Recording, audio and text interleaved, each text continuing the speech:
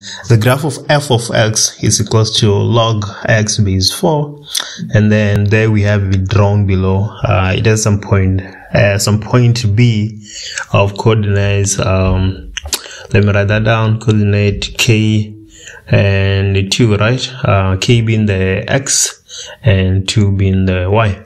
The first question says determine the value of k. K is the x coordinate of B. So because we have the function given to us, we're going to substitute 2 in place of y, and we substitute k in place of x, right? So our function is given by y equals to log base 4, and then we have our x over there. So in place of y, we're going to put 2 because that's the y coordinate of B, right? And then in place of x, we're going to put k because that's the x coordinate of B. So now the only variable we have is k, which is what we are solving for. So this is going to give us 4 to the power of 2 equals to k. If you don't know how this comes about, it's a log rule which says that if you have some log b base a, then which is equals to some number n, then this is the same as a to the power n equals to b.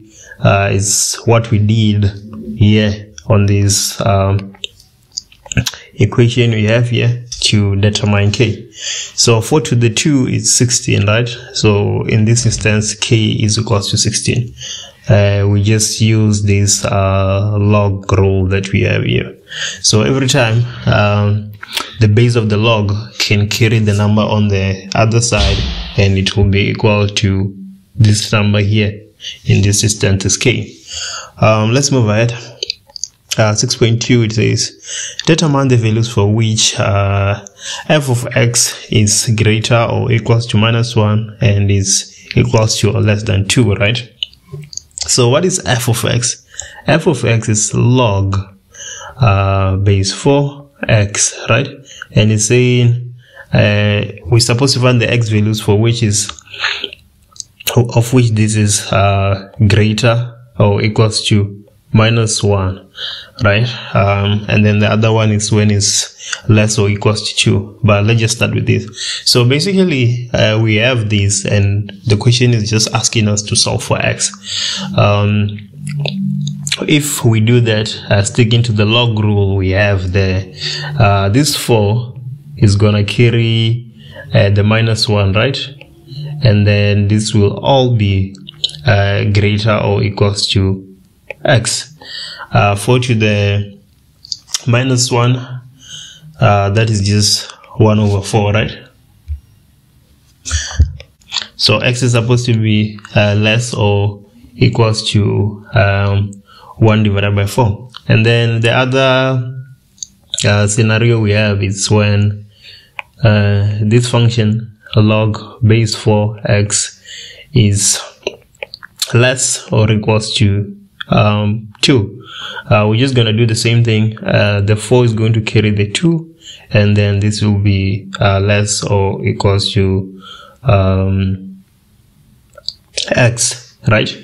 4 to the 2 is 16.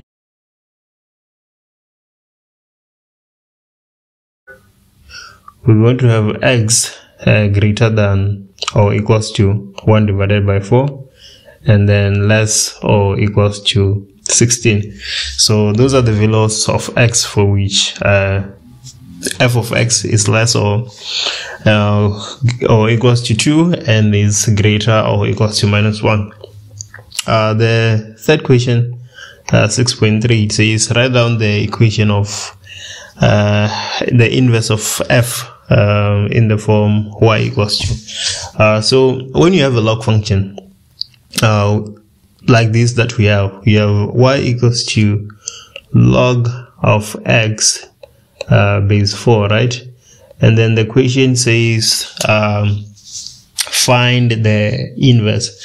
What you're supposed to do is you're supposed to swap x and y and then solve for y. If we do that on this question, we're going to get x in place of y, and then this is equals to log base of 4y. Yeah, now we have swapped the two and we solve for y. We have done this. Now, if you remember the log laws, what's going to happen is that this 4 is going to carry the x, and then this will be equals to y. Now we have solved for y. So this is the inverse of our f of x. 6.4, last but not least, it says for which values of x will x multiplied by the inverse of f be less than 0. So let's go ahead and do that. Yeah, it might look scary, but it's really not. You just have to stick to the basics. So we have x being multiplied by 4 to the power x, because 4 to the power x is the inverse of f, and then we saying for which values of x is this less than 0. This can never be less than 0, right? This part here, 4 to the power x, can never be less than 0. So the question is really on this part here, this x that's multiplying. This x which is multiplying is less than 0 for every value which is less than 0, right? So we're gonna be multiplying a positive number by some negative number in order to get a number that is less than 0. So for which value of x, for every value of x that is less than 0, this whole expression will be less than 0, right? So the answer is basically just x less than 0, and then that's it for this question.